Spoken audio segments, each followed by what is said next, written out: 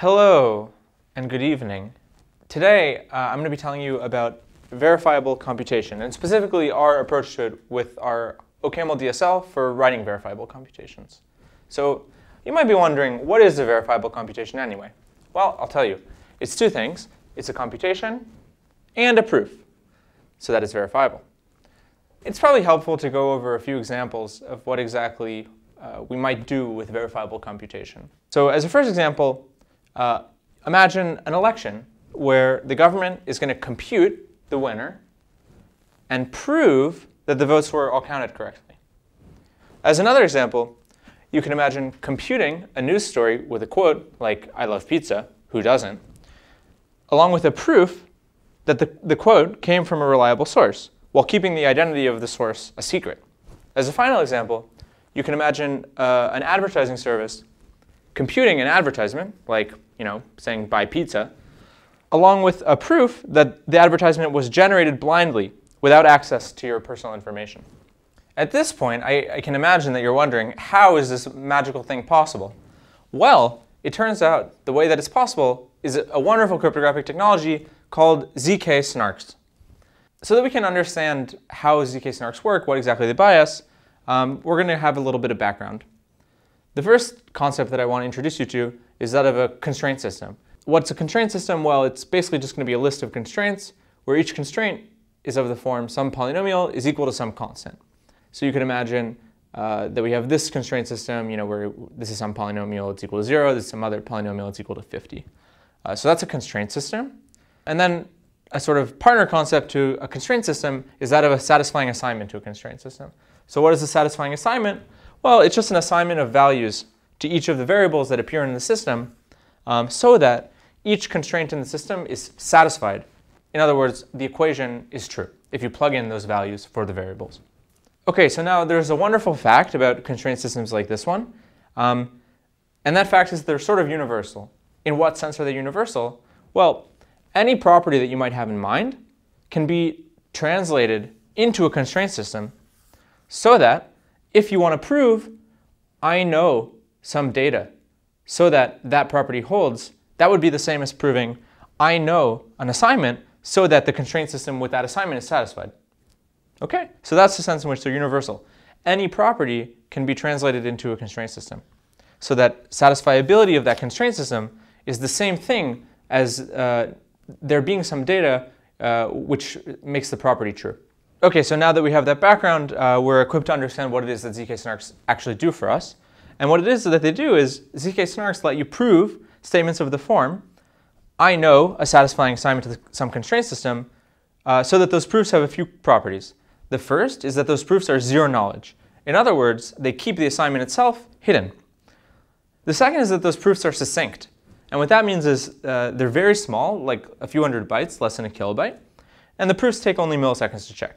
Now, to see how SNARKs might help us with verifiable computation, let's go back to an example.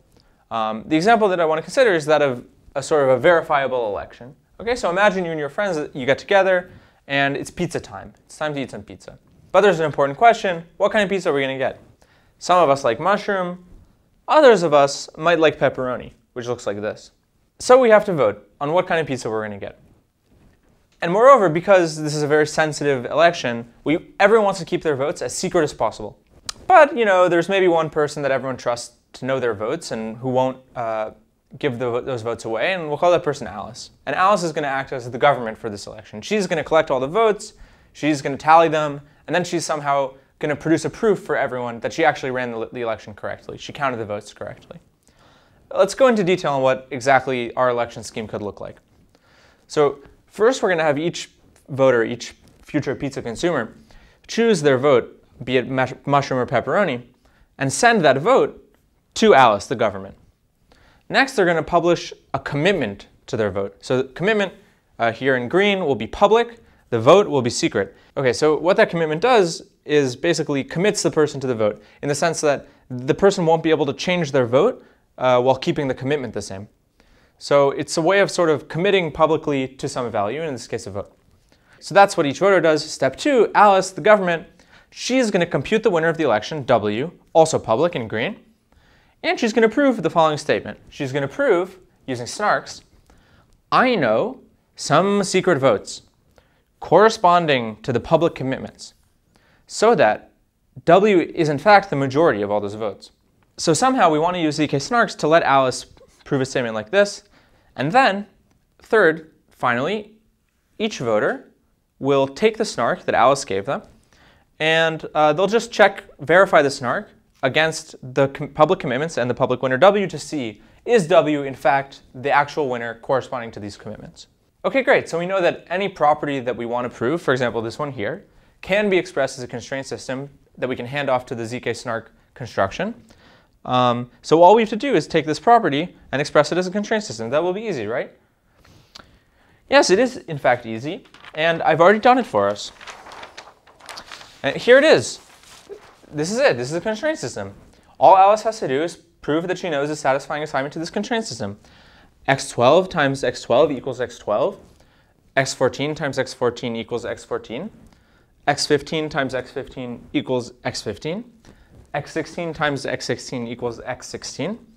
x15 plus 2x16 plus 4x17 plus 8x18 plus 16x19 plus 32x20 plus 64x21 plus 1024x25 plus 2048, oh, I skipped, sorry, plus 16x19 plus 32x20 plus 64x21 plus 128x22 plus 256x23 plus 512x24 plus 1024x25 plus 2048x26 plus 4096x27 plus 8192x28 plus 16384x29 plus 32768x50. There are some other terms that I didn't really bother to write down. Equals x13. x269 equals x14, and so on. And all Alice needs to do is prove that she knows a satisfying assignment to this constraint system here, and then everyone will be convinced that, in fact, she ran the election correctly. So that's great. We're done. We can end the video here, and all go home for the evening. Well, not really, though, right? We're not really done, are we? Because there's a problem. That constraint system I wrote was actually gibberish. And moreover, any constraint system that I wrote down probably wasn't going to convince you. Why? Because there's no connection whatsoever between the high-level property that we wanted to prove about elections and the constraint system. Any constraint system that I showed you would be very hard to convince yourself that it had anything to do with any kind of high-level property about elections. This is a very similar problem that we have in general in computing, which is if I just send you a compiled binary, it's very much like a constraint system, you have no way of knowing what that compiled binary actually does. Maybe it computes the winner to an election, maybe it encrypts all of your files and asks you to send some Bitcoin to some address and to decrypt them. You don't know. And what's the solution to this problem of there being no connection between a constraint system and the high-level property that we want to prove? Well, we write a compiler from a high-level language. So instead of just sending someone a compiled binary, you send them a program in a high-level language like OCaml or Haskell, or I think those are the main ones. And then they can compile it themselves and just read the high-level program and see that that's doing what they expect it to do.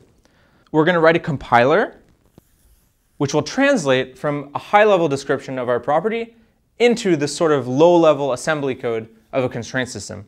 And furthermore, that compiler is going to be able to translate the data that we want to prove our high-level property about into a satisfying assignment for our constraint system. Great. So we're here to talk about Snarky, which is our OCaml DSL, or domain-specific language, for writing high-level properties. And then Snarky will go and compile that into a constraint system for you, and then pass it off to use in zk-SNARK constructions. Let's talk a little bit about what programming in Snarky is like.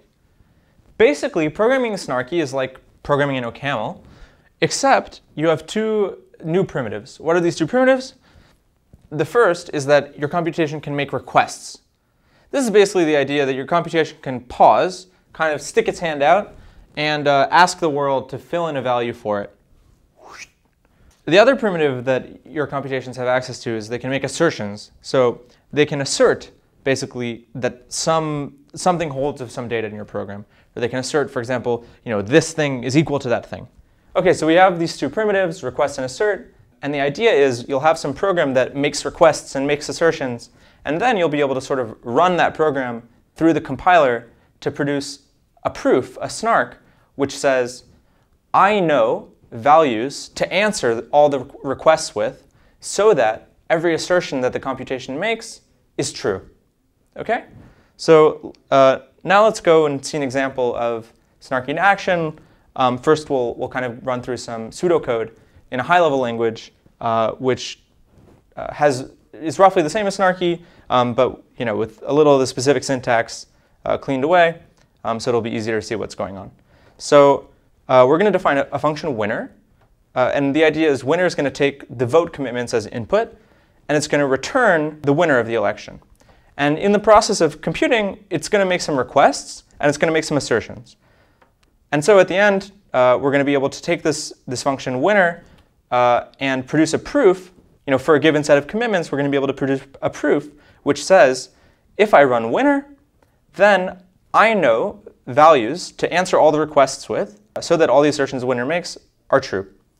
And this is going to correspond to that property that we wanted to prove of our election, which is I know a bunch of openings to all the commitments. I know a bunch of votes corresponding to the commitments so that the majority of all those votes is, in fact, the claimed winner. So let's go through this program line by line and kind of see how that's going to play out. So the first thing that we do is we compute the set of votes corresponding to the commitments. So the way we do this is we go over the list of commitments that we have. We map over it. For each commitment, we're going to request an opening to that commitment. So we're going to request a nonce and a vote corresponding to that commitment. Then we're going to assert for each commitment that, in fact, this is really an opening. In other words, that the hash of this nonce and vote is equal to that commitment. And then we're going to return that vote. So now, after this finishes, assuming that someone knows values to answer the requests with so that these assertions pass, we're going to have a list of votes corresponding to the input commitments. OK, then what we're going to do is we're going to compute a number pepperoni count. And pepperoni count is just going to be the count of how many votes there are which are equal to pepperoni. Then we'll compute a Boolean, pepperoni wins. Pepperoni wins is simply going to be, is pepperoni count greater than half the commitments? Is it greater than the length of the commitments over 2? And then finally, we'll return the winner. And how we're going to compute the winner? Well, we just say, if pepperoni wins, then pepperoni, otherwise mushroom. So this selection is biased toward mushroom. I'm a vegetarian, so for all the vegetarians out there, this is for us. All right, so now that we have this pseudocode program, before we look at what it actually looks like in Snarky, let's think about if running this will actually prove the thing that we want to prove. So what did we say? We said we're going to be able to prove I know values to answer all the requests with so that all of the assertions in the computation pass. So what are the requests? Well, the requests are the requests to open commitments. And the assertions say, in fact, the opening to the commitment that I was given is actually an opening to the commitment. So in other words, if we can prove I know values to answer all the requests with so that all the assertions pass, what we're going to be proving is I know valid openings to all the commitments in the list commitments. Then the computation will proceed. It will count all the votes. It will count the majority. This will be certified by the SNARK. And if the majority is pepperoni, then it will return pepperoni, otherwise mushroom. So in fact, the property that we're proving is the property that we want to prove, namely that I know openings to all the commitments so that the majority vote is whatever I claimed it was. OK, so now that we understand what it is that we're actually proving in this program, let's see how the actual code in Snarky matches up against the pseudocode. So here it is. Here's the code. And we can see it's actually very similar. First, we map over all the commitments. For each commitment, we request that the commitment be opened. Then we take the opening to the commitment, we hash it, and then we assert that it's equal to the commitment itself. And then we return the vote. So far, pretty much the same. We compute the list of votes by requesting someone open all the commitments. Then, just as before, we'll compute a number pepperoni count, which will be the count of the number of votes which are equal to pepperoni. Then we basically say, just as before, we have a Boolean, compute a Boolean, pepperoni wins, which is just basically, is pepperoni count bigger than half the commitments? And then just as before, we say, what is this function going to return? It's going to return if pepperoni wins, then pepperoni, otherwise mushroom.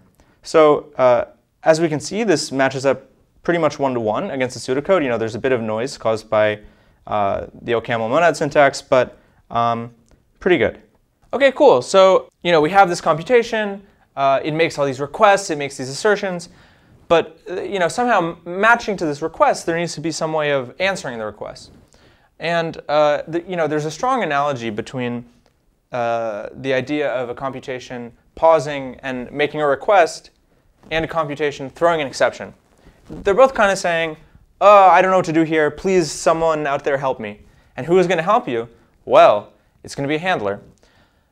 Right? In the case of exceptions, you have these exception handlers that catch the exception and respond and do something. It's very similar in Snarky. You have request handlers. And a request handler is basically going to say, for each kind of request, how do I respond? What kind of data do I fill in that request with? It's like this hand is reaching out. Someone's going to drop some data right in that hand. OK, so let's take a look at what that looks like in the library, in the DSL. Basically, it's quite similar to writing a handler for an exception.